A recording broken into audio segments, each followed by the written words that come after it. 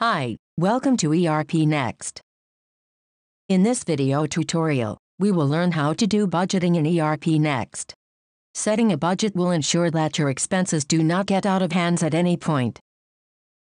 In ERPNext, budgets are defined against cost centers and accounts. Let's quickly check how to manage cost centers.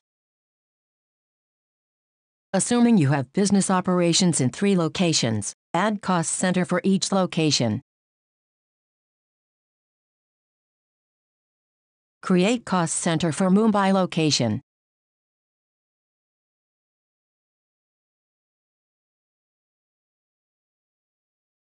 Once cost center is created, you can set budget for it.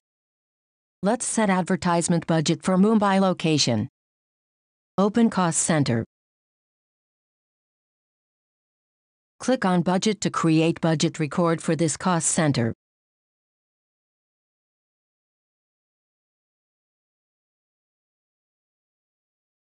Select an expense account in which purchase expense will be booked. Enter budget amount.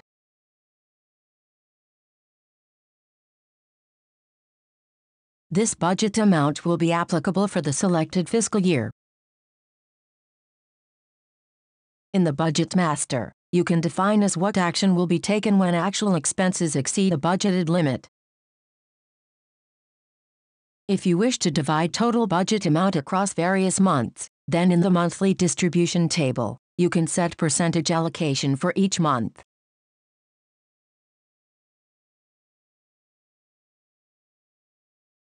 Setting monthly budget distribution is optional. Save and submit the budget.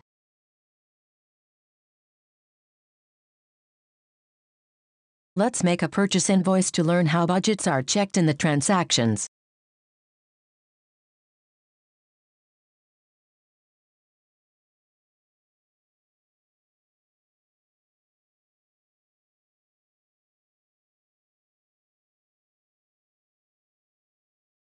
When booking an expense, you will have to select Expense Account in Cost Center. Ensure that you correctly select Expense Account in Cost Center based on an expense type.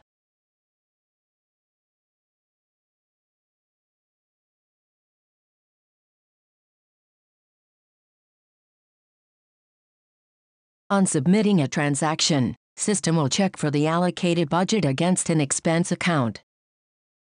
If expense is exceeding the allocated budget, then you will receive a message like this. Check Budget Variance Report in the Accounts module to track the allocated budget limit and the actual expense booked.